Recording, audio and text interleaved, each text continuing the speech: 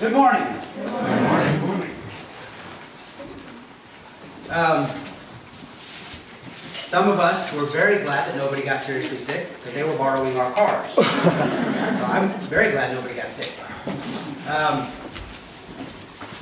want to continue with my giving thanks because you know, I'm really learning. It's very difficult to be a griper and a complainer when you're thankful. And so today I want to say thank you to the leadership team here at Jesus Community Church. We have Matthew. Matthew, go ahead and stand so everybody can see you. So just in case anybody's in doubt, Matthew, stand up. Now you're all embarrassed. Steve. And Dennis. Go ahead and stand up, Dennis. Okay. Okay, now you guys can stand. You know, these guys are the men that God has called at this point to come alongside to give me godly counsel, to share the experience, the wisdom that God has given them, to keep things moving in the right direction in this church. Any success that I might have is built on the foundation that they helped give me. So, you know, when your toilet's flush, it's because these men are taking care of things. When the lawn is mowed, it's because these men are taking care of things. They see what needs done. When there is a spiritual need in the body, these men are the ones that are stepping up. Okay? So I want to say thank you because it's very obvious that God has appointed and is using these men. So thank you very much.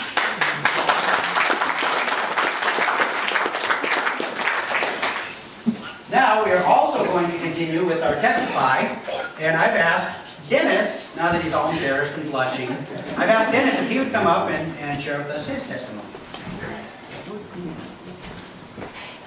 Got water in my eyes before we even start. So here we are. He pinned me down to ask if I would do my testimony today. And so I've given it great thoughts, and I felt, I hope you all won't be bored today, but I feel that it's a little more important to, once you become a Christian, part of your testimony is what you've done with your life with Christ after you become saved. So that's what I'm going to give you this morning, is Dennis in a nutshell. So anyway, I want you to know that I was born again, believe in Jesus Christ, and I'm also a godly man. And I hope before I get done here today, you'll know that there is a difference. So, my grandfather was a Methodist preacher in Corvallis. My mother was a believer, obviously, being the daughter of a pastor. And so I lived in half of a Christian home. My father was not a believer, but he did not downplay or discourage or put any negativity toward Christianity. So I would go to church on Sunday morning with my mother. And then in 1954, at Vacation Bible School in Hamilton, Montana, at the Assembly of God Church on Main Street, I accepted Christ as my Savior. And that was it. You know, I don't remember what any of the classes were that we took, or anything about the course or the week, but I do remember on the last day, sitting in the pew, the gentleman came beside me and asked me if I would want to go forward and accept Christ as my Savior, and I did so, and I'm so glad that I did. So, I've learned early on, or reflecting back on those times, that I obviously received the spiritual gift of faith at that point in time. Because a year or two later, I was reading in the Bible, and I came across this verse. And it's in Revelations, it's verse 7, and it says, "Then I heard a number of those who were sealed, 144,000, from all the tribes of Israel." Now when you're 10 or 12 years old, you don't realize what all that, the context of what that passage is talking about. The one thing, I didn't have a clue what Israel was, what it was, where it was, or anything about it. And to me, in my mind, the term sealed meant saved. So to me, there were going to be 144,000 people saved. That was my interpretation of that passage. And in my faith, knowing that 144,000 is not very many people, but I knew I was going to be one of them. So that was a cool thing. So then we skip ahead in time, got into high school, got into the wrong crowd of young people, built my testimony a little bit, had a little bit of, alcohol in my life and partying and doing some fun things. But through all of that, God always protected me. He stood beside me and just did many miraculous things in my life. And I could stand here for another 2 hours giving you examples of answered prayer that I had at that point in time. Then in 1965, I got married, met my wonderful wife, who God sent to me. And through that period of time, I wasn't really walking with the Lord, but, we'd go to church occasionally. And, I obviously knew who God was, and I always was a person who would always pray, especially, unfortunately, when I needed it most. But then, in 1967, we started having children, and so I felt a little more convicted and drawing closer to God and living a more godly life. And in 68, I believe it was, God convicted me that I should become baptized. So I went to we were going to the Catholic Church at the time. So I went to their courses, and on Easter weekend, I became a certified card-carrying Catholic, baptized, confirmed in the church. So I got it covered both ways, Catholics and Protestants, I'm in. So, in 1981, we were attending church in Hamilton, and the priest was talking about war and the terrible things of war and how horrible the MX missile was and all of this sorts of things. And I was so spiritually filled from that message that I never went back. And we then started coming to Evangelical Free Church here in Stevensville, where my brother was the pastor, and we attended weekly services there until they had a big blow up within the church. And in 1983, Rex and a group of us came over here and started Jesus Community Church. So it was interesting in preparing for this morning when I realized that this is 30 years we've been coming here. Amazing. So I spent then the next 10 years coming to church, doing my thing. I sat right there where Josh is sitting every Sunday morning so that I could freely get up and exit after service and go on about my life and enjoying things, thinking that things were okay. I had a wife, family, good home, good job, coming to church, worshiping Jesus, and I thought I had it made. I was the wife in the fast lane. However, my philosophy in life was totally wrong. And just to kind of give you a picture of where I was, why I was a licensed land surveyor, and to become that, why you have to have so many years of schooling, so many years of practical experience, and then you go drive to Helena and you take a surveyor's test. And so if you get a good enough score, you're a surveyor, and they give you a license. So that was my philosophy in life. I have become saved. I accepted Christ as my Savior. I'm now a born-again Christian. That's all I need in my life. That's all that's expected of us. However, that is not the real end of the story. Then in 1991, my life began to change. In April, I had one of my employees pass away. He worked on Thursday, took Friday off, and died Saturday morning. And, that was quite a shock.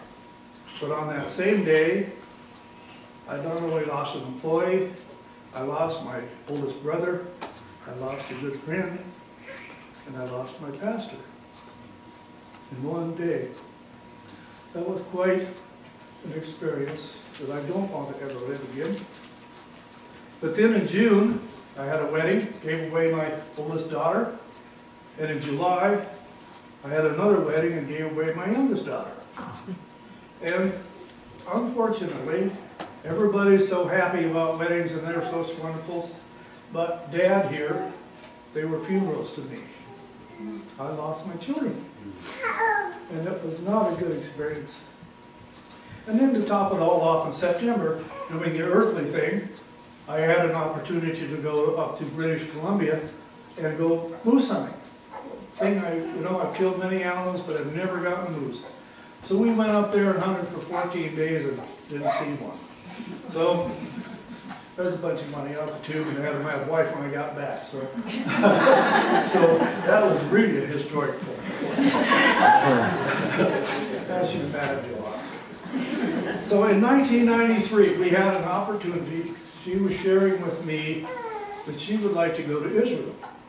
And we were watching on television a gentleman by the name of Zola Levin and his ministry and his talks, and we bought his tapes and we studied those and bought his books, and we really truly felt that we wanted to go to Israel at that time.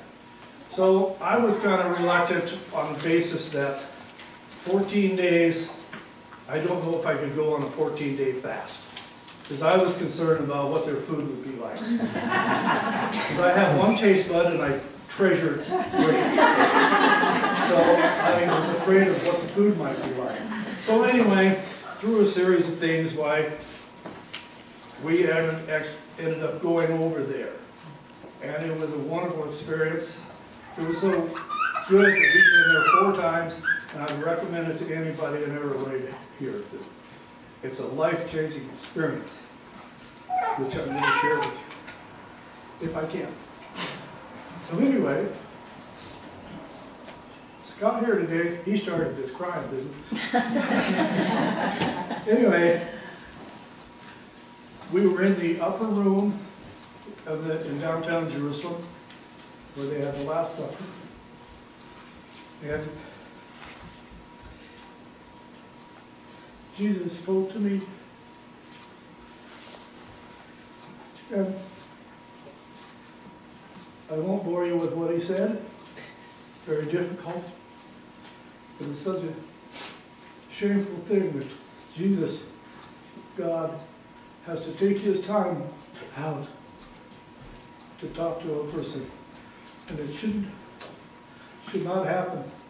You should be more godly than that and more attuned to what he did for you on the cross. But anyway, he did, and my life changed.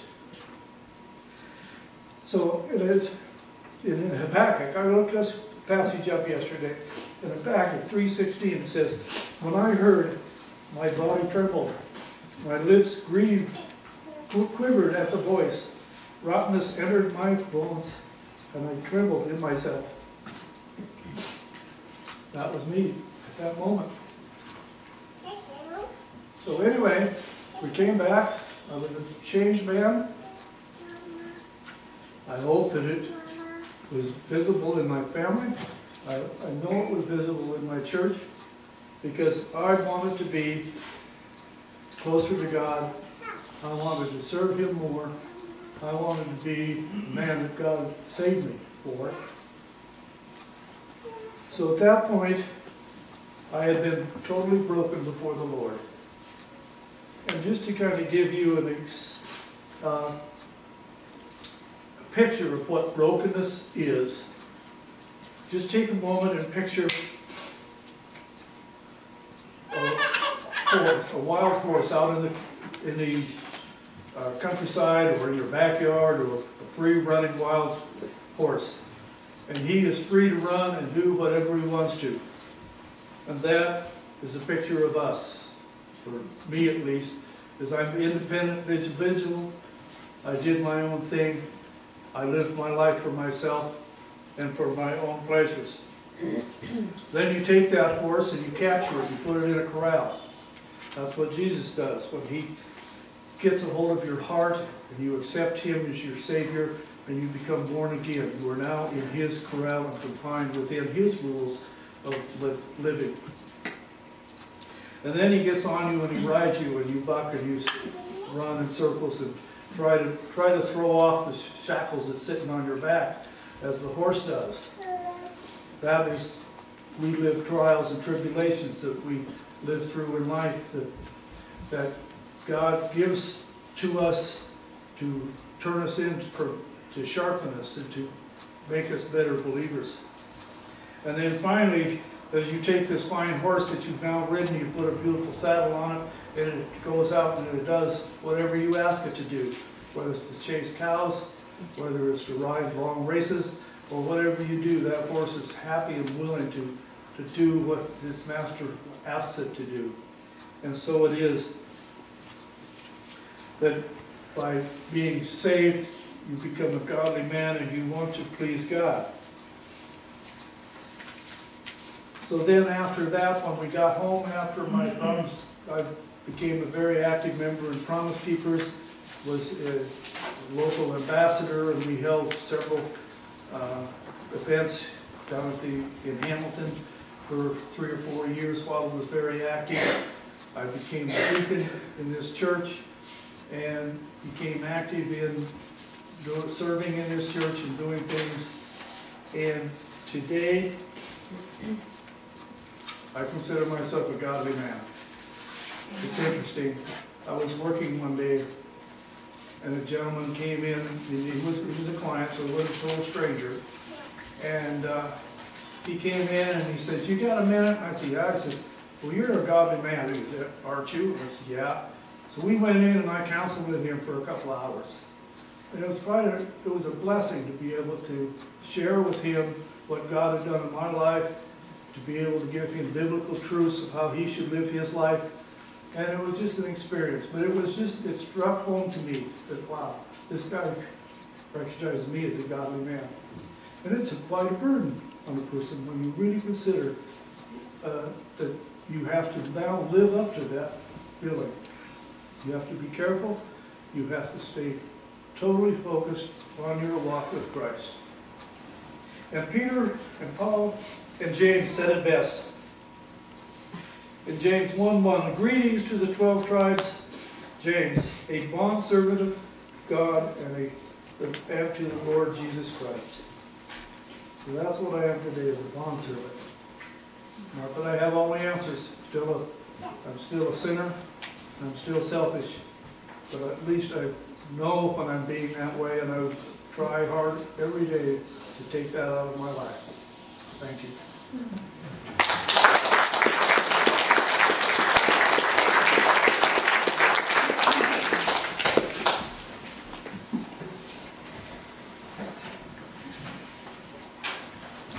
For those of you that looked at Dennis as the hard masculine exterior, there's a soft nougat inside. He tries to keep it hidden, but we know it's there. What just fantastic. I love this testifying because I love to see God moving in people's lives. You know, and it's not a one-time event. Okay, it's not like, okay, I prayed a little prayer and that was 15 years ago and here I am. You know, there should be lots happening between then and now. And I love to hear what's happening between then and now. We're in Colossians chapter 2. You know, I've been struggling with this message for a couple weeks. Because I was talking with Christy this morning and I said, I feel like I'm trying to take over 4,000 years worth of God doing stuff. Somebody moved my bookmark. Thankfully, I know where Colossians is.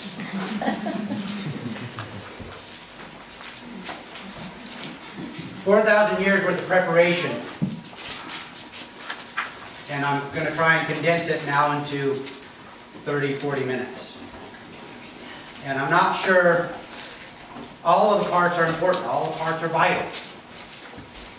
So I'm trying to choose between this diamond and that diamond, which one to set down for today and which one to take up, which one to hold on to. Now, one of the things that has kind of been boggling my brain for several years now, I can't fathom, I don't understand the fascination in this country with zombies. I don't get it. You know, I just don't. Zombies, you know, there's zombie this and there's zombie that, and the dead are coming and the dead are going to eat you, and you know, and there's things all over. In a zombie apocalypse, what guy would you be? I wouldn't be here. But I don't understand what the whole fascination with the zombies. Now, I'm not going to get into this today, but I do believe that there's a spiritual reason for this. I believe Scripture lays out that there will be a zombie apocalypse. Not quite like Hollywood says, but I think there will be a zombie apocalypse. We'll talk about that later, maybe when we get into a little bit of eschatology. Eschatology, study the end times. But today, we're going to talk about dead man walking. Dead man walking. So you flip open to Colossians chapter 2, and we're going to start reading. I'm going to pick up in verse 11. Last week we talked about human tradition, philosophy, the lies that the world has to offer because they rejected Christ. So they've got to come up with something that sounds plausible, but it's just empty deceit. It's a lie. There's no fullness to it. And then we talked about why is it that in Christ is the truth, and it's because ultimately He's the one with all authority. He's the one that knows how it's supposed to operate, how it's supposed to work. Paul, carrying on in that same thought, says in verse 11, "In Him also you were circumcised with the circumcision made without hands by putting off the body of flesh by the circumcision of Christ, having been buried with Him in baptism, in which you were also raised with Him, through faith in the powerful working of God, who raised Him from the dead. And you, who are dead in your trespasses and the uncircumcision of your flesh, God made alive together with Him, having forgiven all our trespasses, by canceling the record of debt that stood against us with its legal demands. This He set aside, nailing it to the cross. He disarmed the rulers and authorities and put them to open shame by triumphing over them in Him." Now, I told you last week, I'm really excited about this message. Because this message is what this is all about. Okay? This message is the whole reason any of us is and should be here. Dead man walking. See, welcome to zombie land, because the world around us is populated with dead people that don't realize they're dead. They're still going through the motions of life, but they have no life in them. They still do the things that we do. They get up, they breathe, they eat. They go through all the mechanisms of life, but they do not have life. They're dead. Now, starting off, Paul says, "In Him you were circumcised with the circumcision made without hands, by putting off the body of flesh by the circumcision of Christ." Now, circumcision in the Old Testament, we know the little snippy. Okay?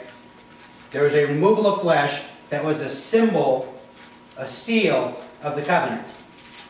Basically, when you had that procedure done, you were agreeing to, I am a part of this covenant, or at least your parents were committing you on their behalf. You know, I mean, when you're 8 days old, you don't really have a lot of thought about what you want to do with your life. So in the Old Testament, there was a physical circumcision, a mark of being participant in that covenant. Now in the New Testament, there is still a removal, there is still a circumcision, but it's on a level that is far superior to the Old. Okay? Because there were other people that may have been circumcised. Now one of the most, I think, horrific stories in the Old Testament as this town of people, one of the young men in the town fell in love with a Hebrew girl and said, I want that girl. And the brothers, because he acted inappropriately, said, oh yeah, you can have the girl. Just only if you and every male in your town gets the snippy. Okay, now this dude's in love. Because he said, okay. That's love. All right? So, every male in that town is circumcised. Now, obviously, this is a very painful thing, because the brothers came in and wiped out every male in that town to redeem their sister's honor. Okay? So, I don't, there's this whole connection with circumcision in the Jewish faith that we don't really get because we're not under that covenant. We have a newer covenant, a better covenant. But to understand the similarities, there is a cutting away of you when you come to Christ. Okay? It's not just a little piece of flesh. See, when you come to Christ, all of you has to go. See, we're dead men walking. We're already dead. We're dead in our trespasses. We're dead in our sin. We're a stench before God. We stink of death. They called Jesus the first fruits of the dead. Okay? Now, there were other people that were resurrected before. I mean, Jesus did it several times. Paul had done it. Okay, I just lost his name. The iron and the water floated. Elisha. Well, actually, I think both of them, Elijah and Elisha, raised to the dead. But what was the problem with that? They raised them from the dead, and then they died again. Now, Jesus is the first fruits because he's the only one that raised from the dead, never to die again. Okay? So, when you come to Christ, there's death. You're already carrying death around with you. And this is where baptism comes in. Baptism being the symbology of that death. We are put under, we are washed clean, we are resurrected anew into new life. For us, the first life we've ever had. Ever had. Now, this is something that I'm absolutely amazed at the way God orchestrates things. I was listening to that first song, indescribable, that we can't describe God. And he puts the stars in place, and he calls them by name. I have trouble with just getting my kids' names right. My poor dad, he had 5 kids, and he'd get after one of us, and when he couldn't remember our name, it was always Harry Schwartz. So I grew up with a lot of Harry Schwartz. Okay? But God knows every one of the stars, and he knows them by name. Okay? God has the very number, the hair of your head. Some of us less, some of us more. Okay? He is the God that knows the infinity of space, and he measures it with his hand. Okay? It's about that big. He sits enthroned above the heavens. And this God came down to earth on my behalf. He's dead and he needs life. And I'm the only one that can give it to him. And he came down to earth. Philippians says that he humbled himself even to taking on, not just to be a man, but he took on the role of a servant. So he didn't come in all due majesty as the King of Kings and the Lord of Lords. He came as a servant. And not just a servant into a high house. He came as a suffering servant. Despised. And we did not esteem him. We've been talking in the brothers meeting. We're in John. This week we're in John chapter 19. And one of the things that just keeps coming up that amazes me is that the people that persecuted Jesus, the people that despised him most, were the people that of all people in the world should have been welcoming him and worshiping him and knowing who he was. Because it was the people that God entrusted his word to. He entrusted his plan to. The teachers of the law, the very writings that declared his coming. And I mean, not even just saying, at some point down the road, there's going to be a dude.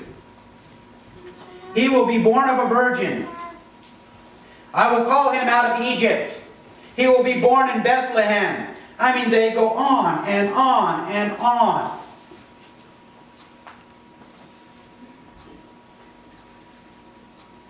In Corinthians it says, the Jews look for a sign and the Greeks pursue wisdom. The Jews kept coming to him and saying, what signs do you have that prove this? Well, let's see, I raised 5, 6, 7, 8 people from the dead. Oh yeah, I did the feeding of the 5,000. I also did the feeding of the 4,000. You know, how many miracles did they really want?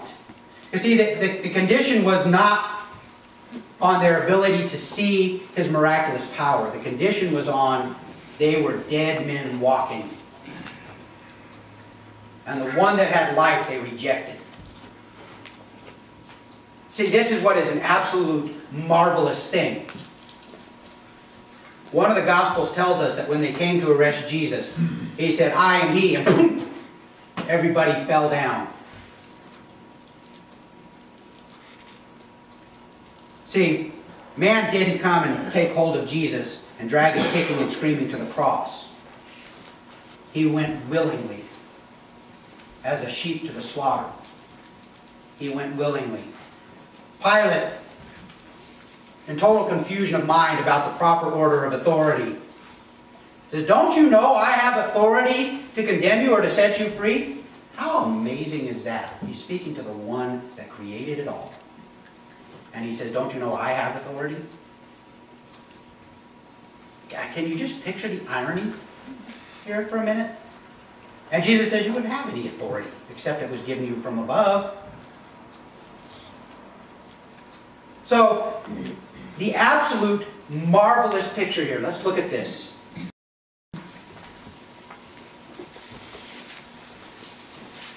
We have been circumcised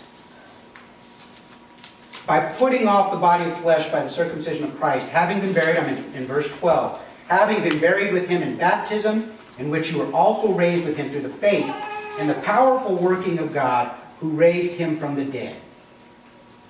And you, who were dead in your trespasses and the uncircumcision of your flesh, God made alive together with him. Listen, people, you're alive. There is life here. There is not life out there. There's only death. There's life here. The world has some fancy tricks and some incredible illusions. Hey, smoke a little bit of this and all your problems will go away. Till you wake up and realize you don't have any more money to buy any more stuff to go smoke. Find happiness in this. Gather for yourself money and security. Now, I tried to do the math one time.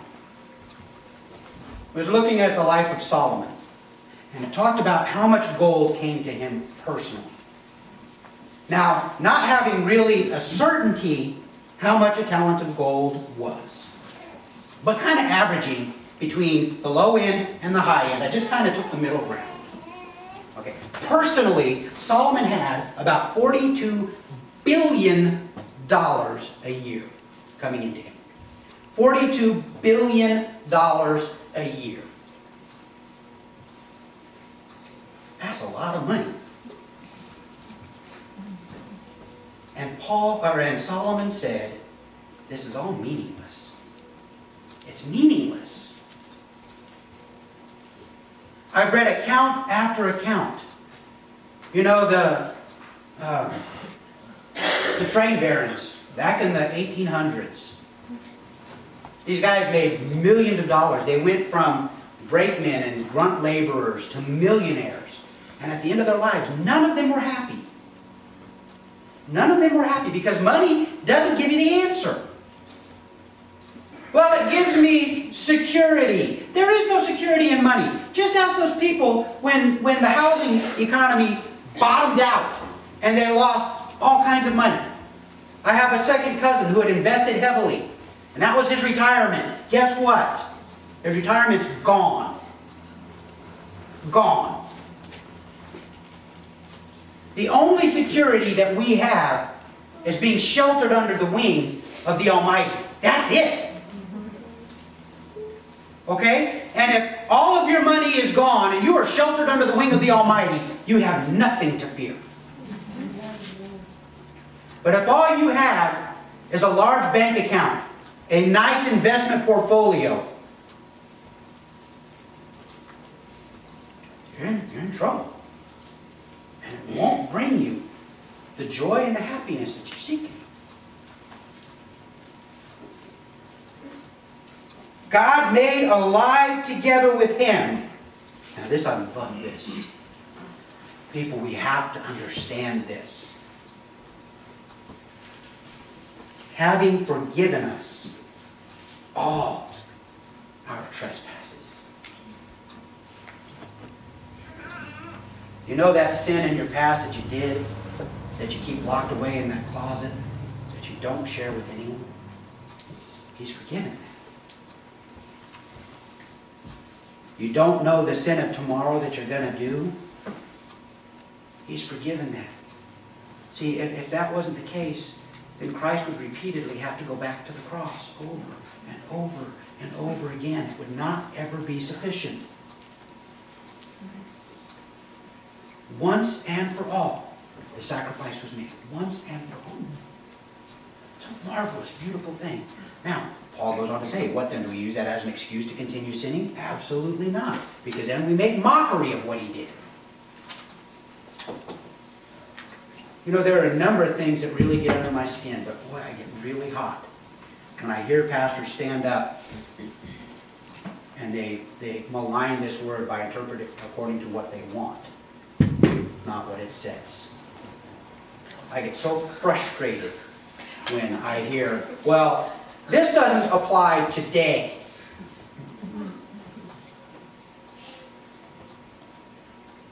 You just call God stupid. Because if He knows all things at all times, when He wrote this, He knew you'd be reading it today. And obviously, your God is feeble because He didn't have the power to keep His word intact from then to now. He might still be everywhere, but you just called Him stupid and feeble.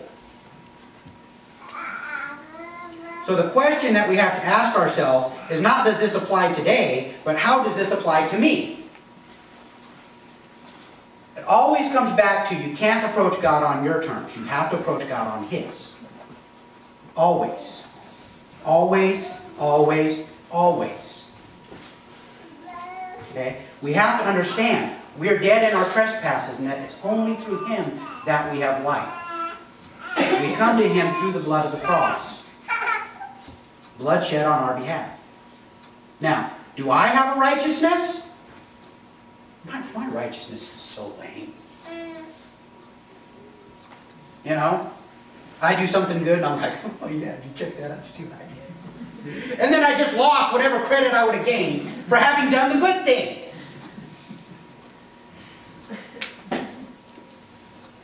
Thank God it's not dependent on my righteousness. It's on His. It's the righteousness of Him that He gives to me. But that doesn't end there. Look, check this out. Okay?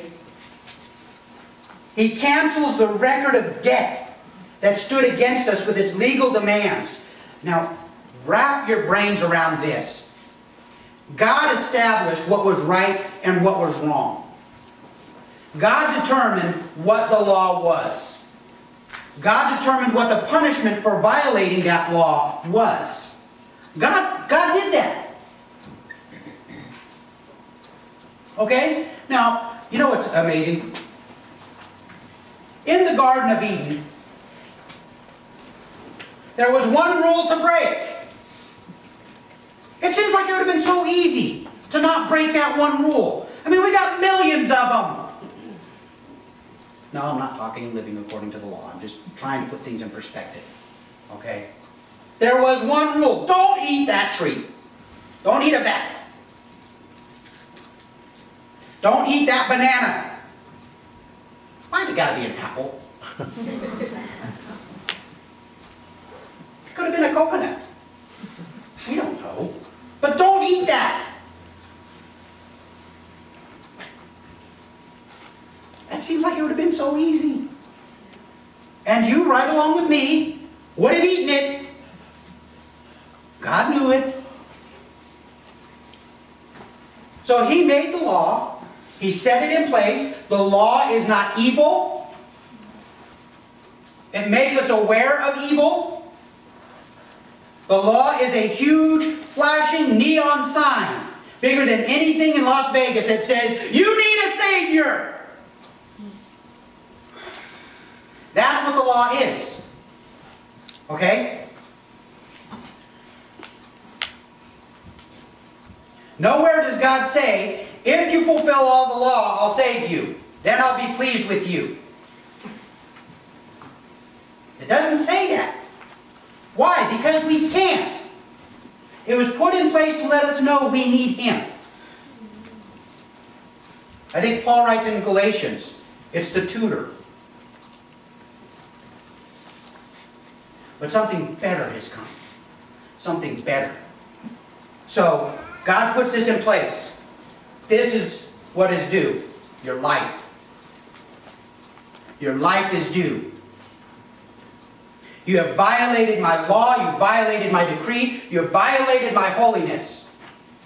This is the cost. Your life.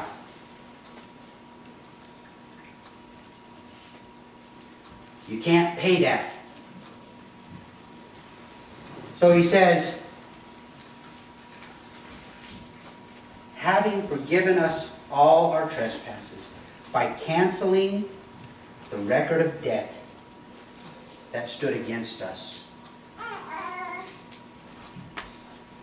You know, it's funny because in 1 Corinthians 13, Paul says, love keeps no record of wrongs.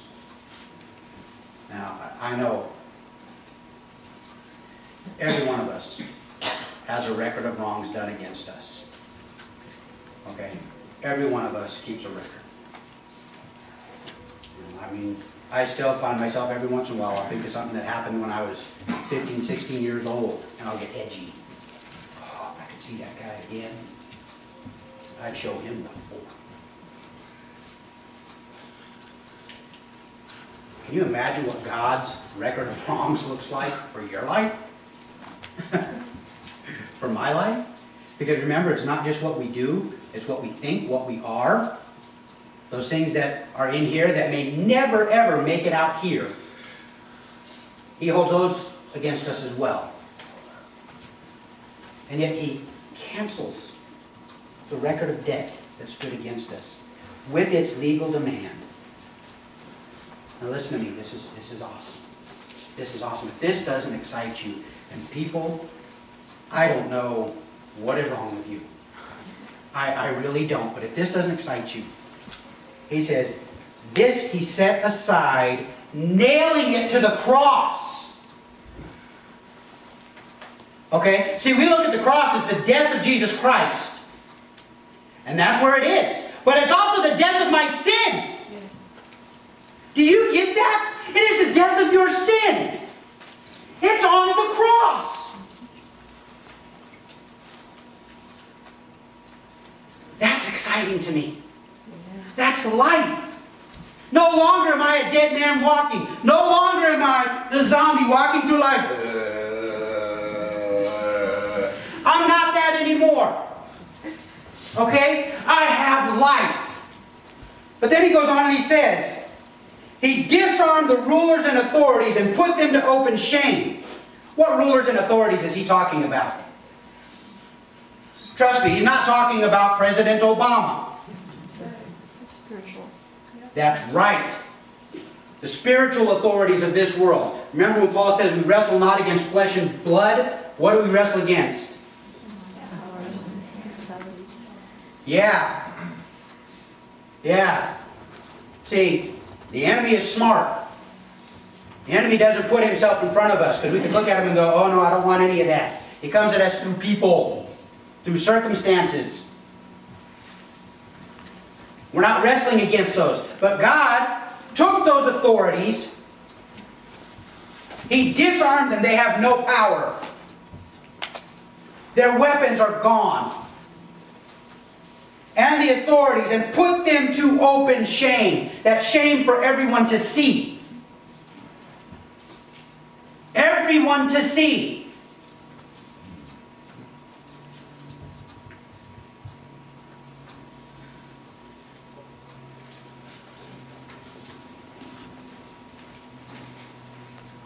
By triumphing over them in Him being Christ. You know, it amazes me what suckers we are sometimes. What suckers we are. Because, you know, I'm going to talk about politics here, but I'm not talking about politics. I'm using this as an example. We have men that we trust to lead our country that misuse and abuse their power and their position. And it comes to light and we go, oh, for shame, for shame.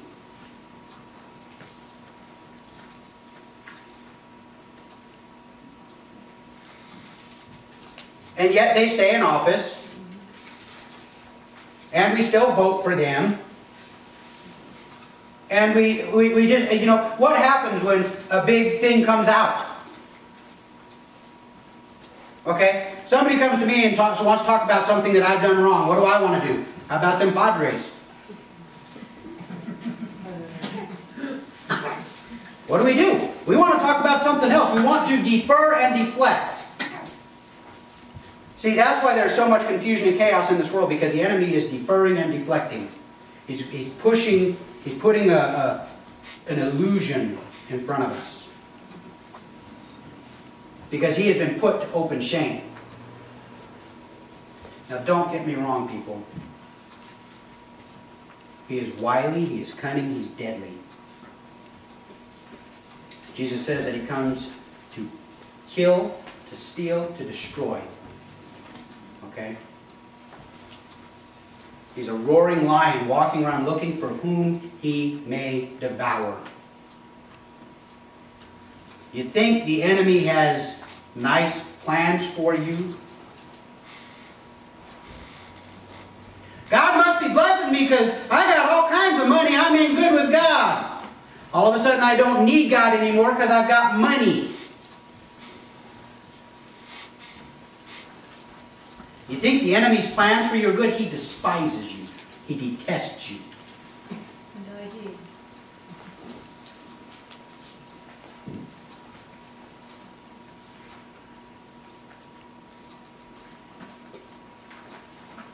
I find it funny that when James is writing about the enemy, he says, resist the devil and he will flee from you. But that's predicated on the statement that goes before that. Does anybody know what the statement is before that? What's that?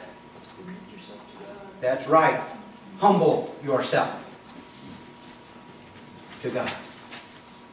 See, if you are not humble before God, if you come at the enemy in the arrogance of your own strength, he's going to wad you up like a little rubber ball and bounce you all over the street. Because you don't have what it takes to defeat the enemy in and of yourself. It's only through the cross that he's defeated. Only through the power of God that he is defeated. Matter of fact, I believe it's Jude goes so far as to say that when the Archangel Michael was contesting over the body of Moses, he didn't dare bring accusation against the enemy. I'll tell you, I get so tired of people going, talking smack to the devil. Why are you wasting time talking to him? Really? You can talk to the creator of heaven and earth, the ultimate authority, the one that knows everything, and you're going to waste your time talking to a liar? Would you rather talk to your best friend or your worst enemy?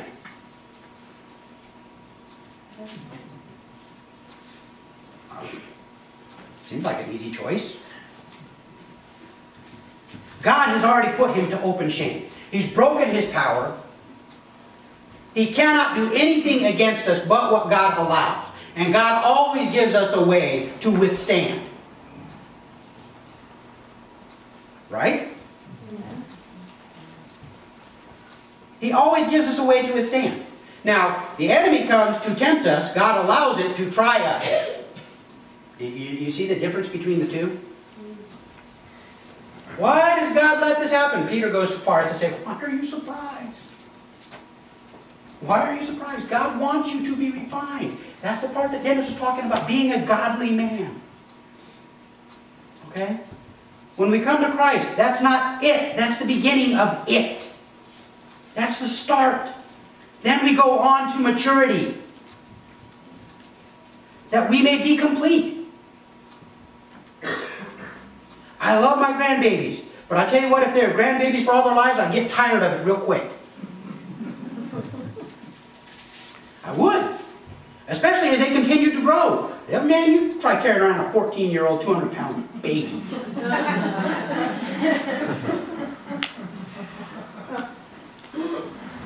But how many of those do we have in the church? You know, oh, I've been saved for 27 years this March. So you're a 26-year-old baby. God calls us to be mature and complete. That we would not lack anything. So how do we do that? We get in and we walk. Now, it's His strength, not ours. Remember the yoke? Remember we talked about the yoke? He says, take my yoke upon you. My burden is easy and light. That's because He's doing all the work. We really mess ourselves up when we try and handle it on our own. We really do. I got this, God. I got this. Now Titus loves to sit in Papa's truck. He loves pushing the buttons and steering the wheel. And he'll even crawl down and play with the pedals. Do I let him do it while the truck is running? Do I let him do it while it's in gear? Heck, most of the time I don't let him do it at all. I don't like getting in, turning the key, and having ready to go, wah!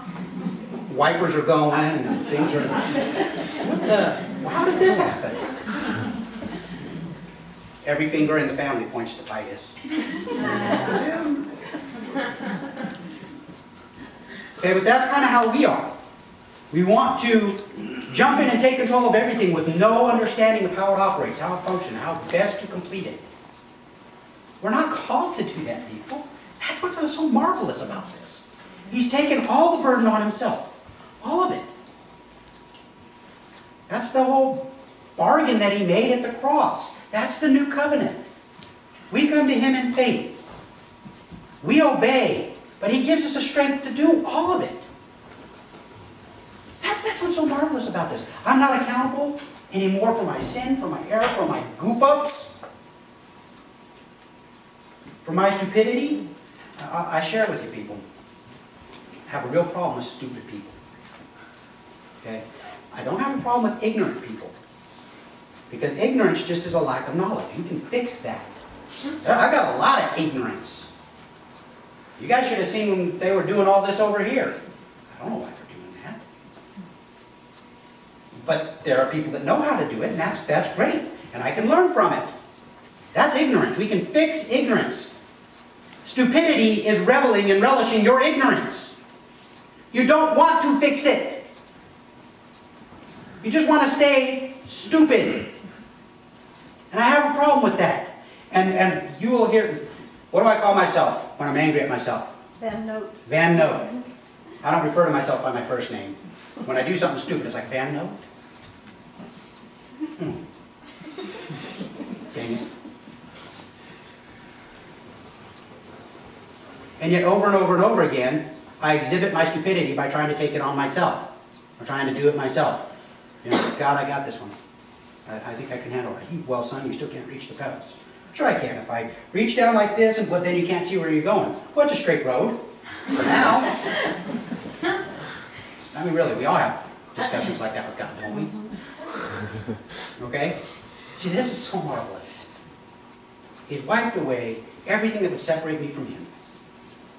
I have righteousness not my own that lets me stand before God pure and clean, that allows him to embrace me, that allows him to do as he will in my life, that he gives me the strength to do what he will in my life. And I tell you, there's a lot of times that I need that strength. I gotta have that strength. You know? It's amazing. He's so faithful. It's the best thing here. What we read today, I mean, this is the center of it all. This is the heartbeat of it all. Without this, all the rest of it's dead. All the rest is meaningless. Abraham, Joseph, Job, Matthew, Mark, Paul, Peter, all of it's gone, because without the point of the cross, the crux of it all, this all falls apart. That's marvelous. Absolutely marvelous. Father,